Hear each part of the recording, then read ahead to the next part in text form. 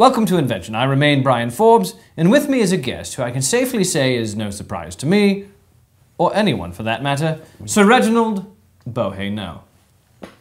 Ah, nice to meet you, Brian, finally. Yet again. So, Sir Reginald, yes, I venture you've been working on something since we last met. Yes, well, I've made the leap, as it were, in the area of privately funded rocket ship tours. Ah, yes. Well, Sir Richard Branson has been developing a program where a private individual can purchase a seat on an orbital or near-orbital spaceflight without a military or scientific background. Really? Yes. Recently, the X Prize was given to a private company which successfully launched a reusable spacecraft for commercial purposes. Yes, well, there's an intense interest in the privatization of rocket ship technology and people willing to pay for a private rocket ship tour to the stars.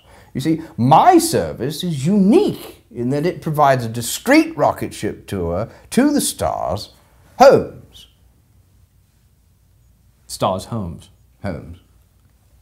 What type of rocket ship tour is that? Oh, it's the whole 4D experience, you know, Brian, through the lives, literally, of some of Hollywood's most beloved stars, you know, just as their homes are destroyed forever by a pressure-fed kerosene-oxidizing engine, which lowers the cost, of course, that's normally associated with throwing away a booster, you know, that sort of thing, but does increase the cost ever so slightly of, say, rebuilding Shakira's 10-bedroom home.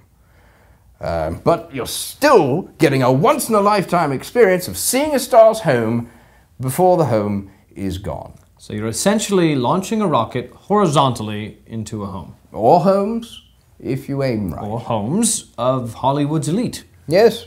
Oh, bring a camera with a fast shutter speed. You can see Madonna's house at 0.3 seconds. You get the whole thing. It's all the thrills and excitement that you would normally associate with the homes of the Hollywood elite, and also possibly fulfilling a lifelong dream of doing it on a terrestrial rocket ship.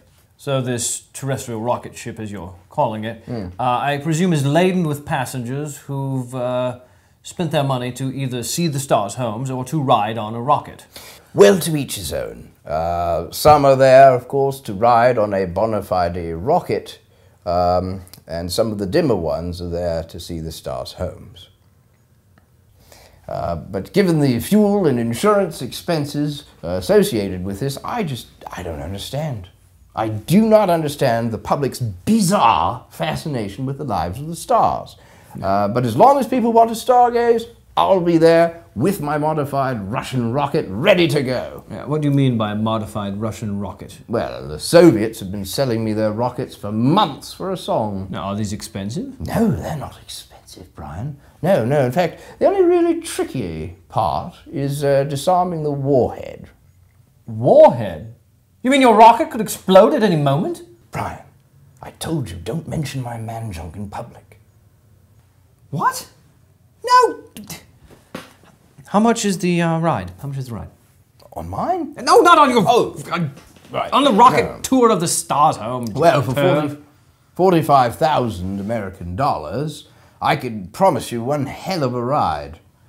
And for 5,000 more, I can get you on the rocket ship. But either way, I'm not sure that will really give you a full sense of how the stars lived. Lived.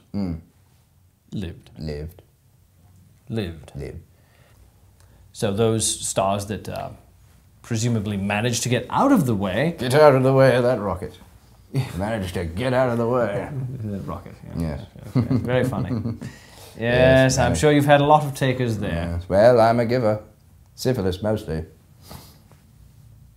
That's what the letters say. Well... You can't get it that way. I'll show you how. I don't want to know. All right. I can imagine that those stars that manage to get out of the way of the rocket and live are none too happy to have their homes destroyed by your tour. No. In fact, I don't think it's just the stars. that have a problem with having a large rocket ship flying through their home. I think most people would have a problem with having a large rocket ship fly through their home. Do you think so? I do. But given that Mr. Sean Penn, a very violent man, wouldn't return my phone calls. Mr. Fidescent wrote a harshly worded rhyming email to some of our passengers during our maiden voyage of his boudoir and recording studio, which is incomprehensible to me.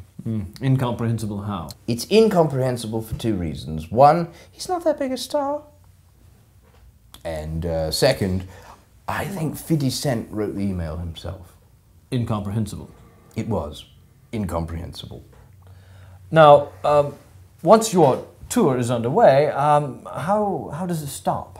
That is a question that's been shouted by many a passenger so far. How does it start? That's normally how people hear it, especially the stars. I can imagine, yes. Well, we've tried several things sort of on the fly, as it were. Parachutes? Yes. Nothing. No. Yeah. A series of rubber bumpers. We've even tried ending the tour in Rosie O'Donnell's thighs. But ultimately, what concludes our tour is a combination of friction, gravity, and lawsuits. I can well imagine. Well, I'm afraid that's all we have time for on this episode. I presume you'll be back next week to talk about... That can't be right. Yes, that's an amazing photographic process. Yes, it's glamour photography of missing children. Why on earth would you want to do glamour photography of missing children? No, you see, the more proper question is, how could you do it? I mean, after all, the picture's already taken, right? I mean, there's the photograph. Let's face it, the moment is, in fact, gone, as is the child. But we've developed this way to create high-fashion, magazine-quality portraits for milk cartons, for flyers, for online posting, anywhere you're desperate to get the picture. It's gonna be everywhere. At least have a decent picture, is all we're saying. We have an incredible thing here. If the photo, say they don't look as good now as they did in the photo, at least they know, with this photo, they've got a good picture out there somewhere. It's floating around. As indeed they may well be. You know, there's that bond, that inextricable, loving bond between a portrait and pieces of a child.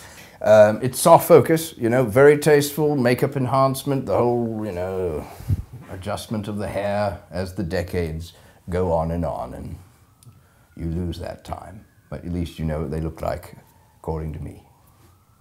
I can't see why you would want to have a high-fashion version of a missing child's photo. No one can. No one can. I mean, let's face it. This is probably the last photo you're going to have of them. For a small fee, let me make it a good one. If you enjoy your short ride... Like Mrs. Forbes. That's my wife. Not funny. No, she isn't. Then you can book a ride on Sir Reginald's rocket. Like Mrs. Forbes.